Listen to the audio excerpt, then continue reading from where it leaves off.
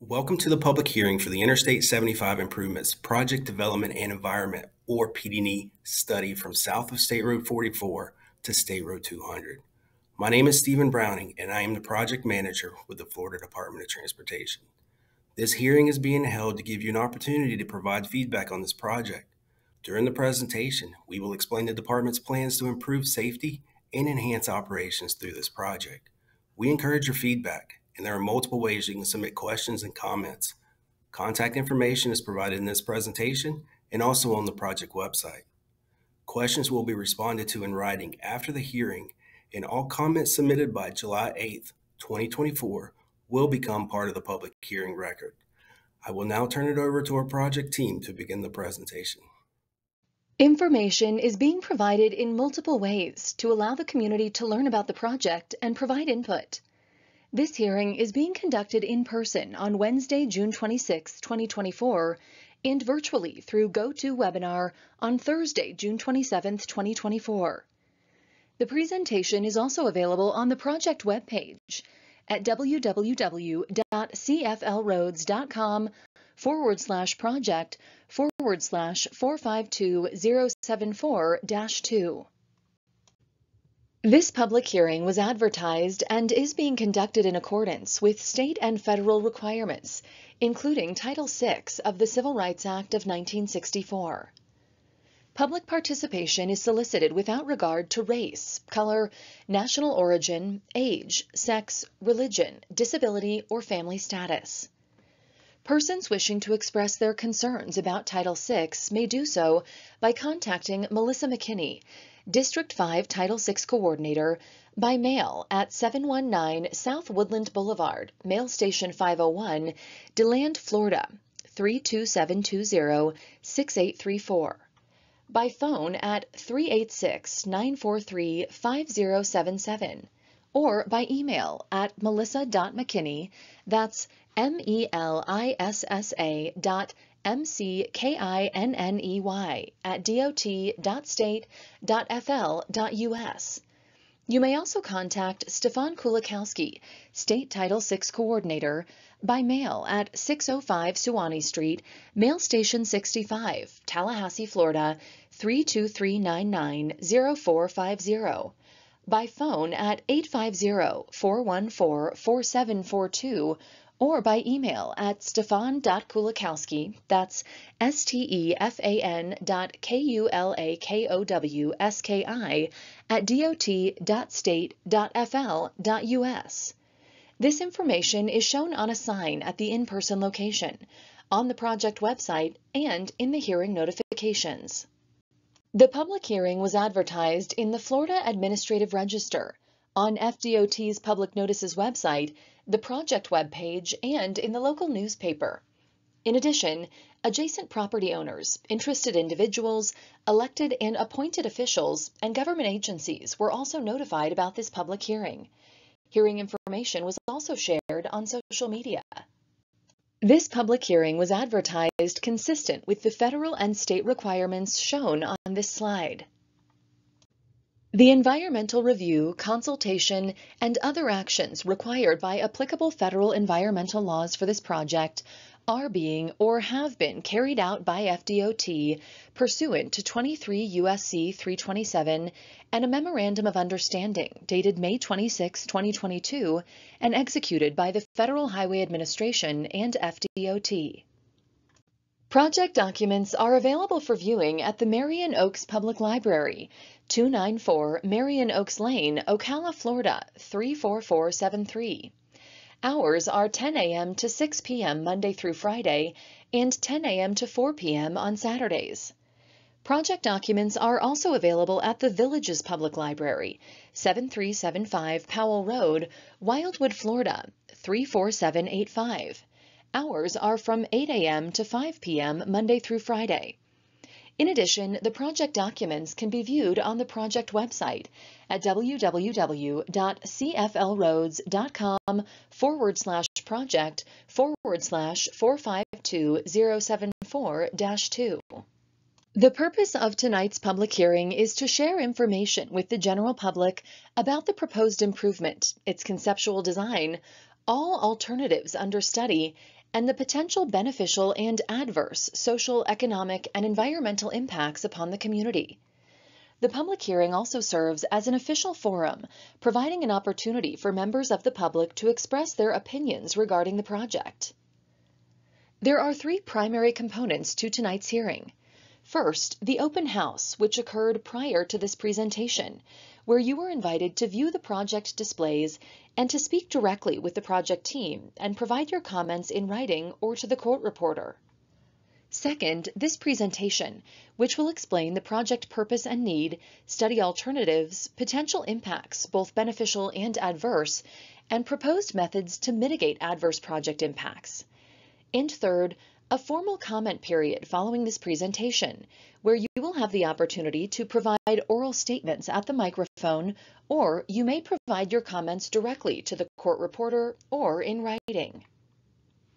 FDOT recently prepared an interstate master plan for I-75 to address the corridor's existing and future transportation needs. The limits of the master plan extend along I-75 from Florida's Turnpike in Sumter County to the Marion County-Alachua County line and include the associated interchanges.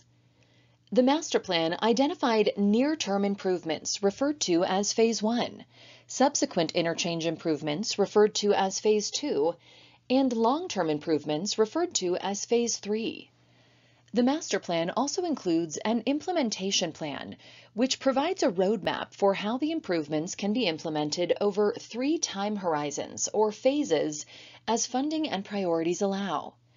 The proposed improvements that will be presented at tonight's public hearing are the master plan recommended Phase 1 near-term improvements. These improvements are anticipated to provide benefits to the roadway users for the next 15 to 20 years. The master plan recommended Phase 2 and Phase 3 long-term improvements will continue to be evaluated in future studies. The recommended master plan near-term improvements advanced to a series of Project Development and Environment, or PD&E, studies. The near-term I-75 improvements are currently being evaluated under 2 separate PD&E studies. I-75 South begins south of State Road 44 and ends at State Road 200. I-75 North begins at State Road 200 and ends at State Road 326. This public hearing and presentation are for the I-75 Improvements PD&E study from south of State Road 44 to State Road 200. Financial Project Identification, FPID number 452074-2. Efficient Transportation Decision-Making number 14541. Progress is also continuing on the I-75 improvements from State Road 200 to State Road 326. The PD&E study was approved in May 2024 and design is underway. The project is consistent with the Ocala-Marion Transportation Planning Organization 2045 Long Range Transportation Plan and the Lake Sumter Metropolitan Organization 2045 Long Range Transportation Plan. The transportation improvement plans include funding for preliminary engineering, right-of-way, and utilities, and is also included in FDOT's current work program. The PD&E study is part of the transportation project delivery process. The PD&E process is followed by FDOT to identify engineering alternatives, evaluate environmental impacts, and comply with the National Environmental Policy Act, or NEPA, in addition to other federal and state environmental laws. FDOT was able to advance the design for this project, which is currently underway. Looking ahead, the right-of-way and construction phases are also funded. The need for improvements on I-75 has been well documented over the years through various studies and initiatives. Improvements are needed in the near term to address travel delays resulting from traffic incidents and seasonal traffic, and in the long term to address congestion resulting from growth in population, visitor traffic, and freight activity. Improvements are needed in the near term to reduce the frequency and severity of incidents on I-75. Today, I-75 experiences a total closure once every 9 days, and at least one lane is closed every 13 hours for an average period of 3 hours due to crashes. Many of the crashes are caused by vehicles slowing or braking at entry and exit points to I-75, resulting in rear-end collisions. In addition, a high number of incidents are also caused by sudden weaving or merging maneuvers, resulting in sideswipes. Improvements in the near term are also needed to address reliability opportunities related to seasonal traffic, special events, and weather. Unlike other similar interstate facilities, I-75 often experiences heavy congestion on the weekends and can experience major delays around spring break, summer holidays, Thanksgiving, and Christmas. Traffic during these times can be almost double that of a typical day. Improvements in the long term will also be needed to improve capacity and address growth in population, visitor traffic, and freight activity. By 2050, Florida's population is projected to increase by an additional 23%, adding over 500 people per day. Marion County's population is expected to grow by 24%, and Sumter County is expected to increase by an additional 52%. Florida's continued growth in the tourism industry will continue to be a contributing factor to traffic in the area. The state saw 122 million visitors in 2021, and over half of those visitors arrived by automobile. Roughly 15% of all Florida visitors traveling by automobile use I-75 to reach their destination. I-75 is also a critical route for the movement of freight, with at least 20% of all trips made by trucks. As the region surrounding the I-75 corridor continues to grow, the demand for goods will rise, which will contribute to a higher number of trucks using I-75 and connecting roadways. To address the transportation needs, FDOT evaluated the Phase 1 recommended build alternative from the I-75 Interstate Master Plan and the no-build alternative. The no-build assumes no improvements are made and does not meet the purpose and need for the project. However, it does provide a baseline condition against which to compare and measure the effects of the build alternatives. The build alternative would involve constructing auxiliary lanes between interchanges along I-75. The lane would be added to the outside of the existing travel lanes, yet still within the existing I-75 right-of-way, and would require the reconstruction of the outside shoulder. An auxiliary lane is an extra lane connecting the on and off ramps between two consecutive interchanges. The additional lane allows drivers wanting to merge onto the interstate a longer distance to do so, and helps reduce bottlenecks caused by drivers attempting to enter or exit the interstate. Auxiliary lanes decrease conflicts, improve safety, and ultimately allow the existing lanes to work more efficiently. Adding auxiliary lanes will require several bridge overpasses to either be widened or replaced to accommodate the widening of I-75. Overpass bridge widening will occur at State Road 44, and overpass bridge replacement will occur at County Road 462, County Road 475, and Southwest 66th Street. Traffic will be maintained during construction for all bridge replacements, no detours. For the build alternative, stormwater ponds will be needed to protect surrounding areas from flooding and to keep pollutants out of the area's natural waterways. Stormwater ponds collect the rain that runs off pavements and other impervious areas to prevent flooding. Later, after pollutants are filtered out, the water is slowly released. FDOT decides where to build new stormwater ponds by studying nearby locations, taking into account elevations, soil type, the existing water table, and what body of water will get the runoff. Engineers also analyze impacts to wetlands and endangered species, cultural resources, potential for contamination, and potential impacts on nearby utilities. For this PD&E study, multiple stormwater pond site alternatives were evaluated and presented at the public information meetings in December 2023. The preferred stormwater pond sites are documented in the study's pond siting report and available for review at tonight's public hearing. Construction of the auxiliary lanes for the build alternative will be within the existing I-75 right-of-way. However, additional land near the interstate will be needed to construct ponds to hold the additional stormwater that drains from the wider roadway. Currently, 31 pond sites are proposed, totaling approximately 193 acres. Details of the pond sites are shown on the project roll plots available at tonight's hearing and on the project website. Pond sites will continue to be evaluated as the project moves into the design phase. An important element of this PD&E study was to evaluate the potential project impacts and benefits.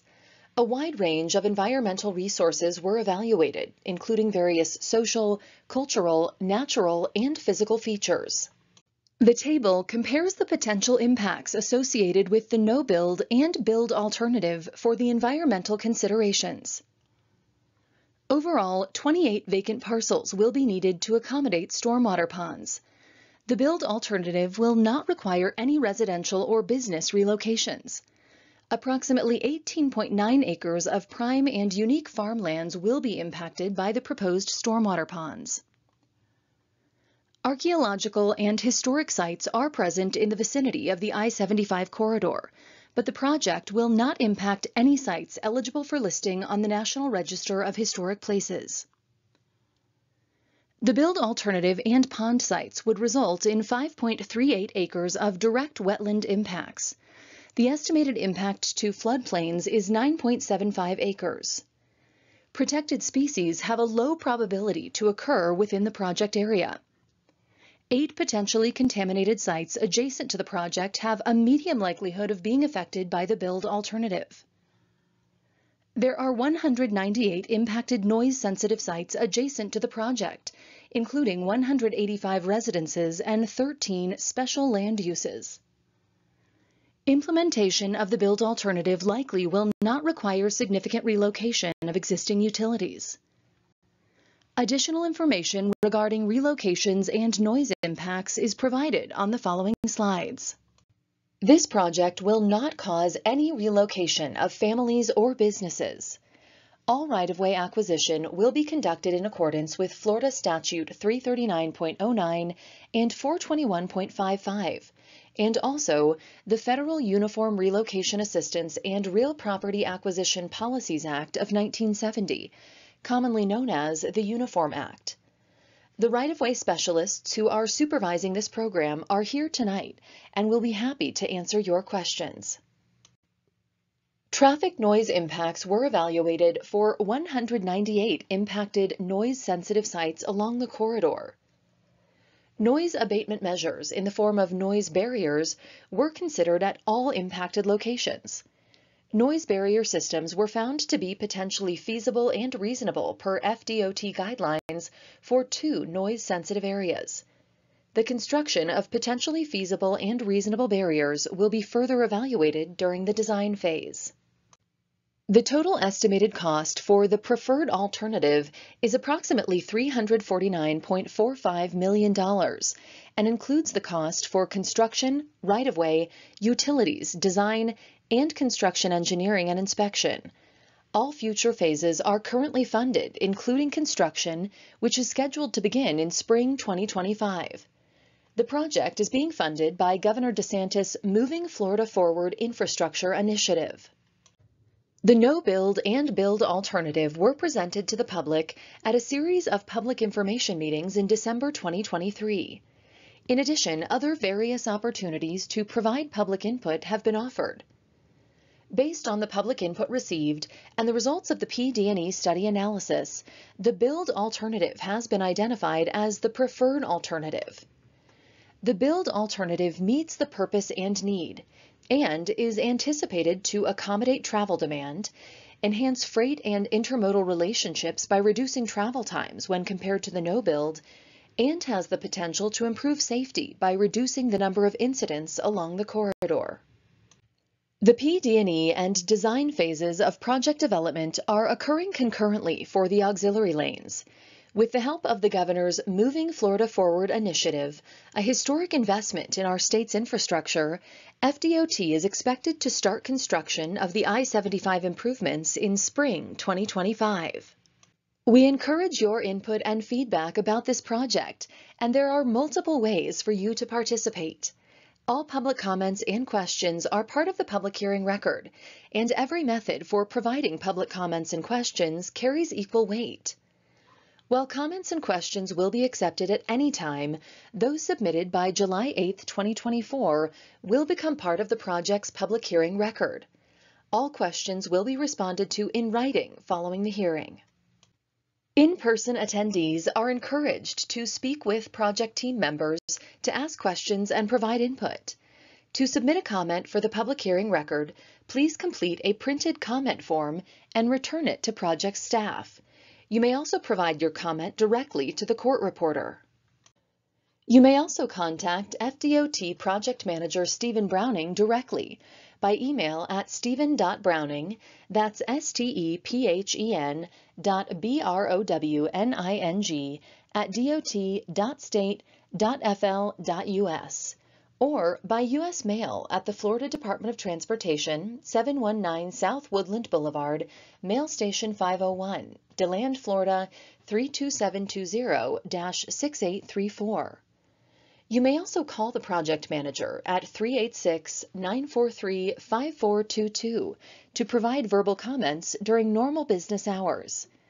The contact information is also available on the public hearing notification that you may have received by mail. To learn more about the project, go to www.cflroads.com.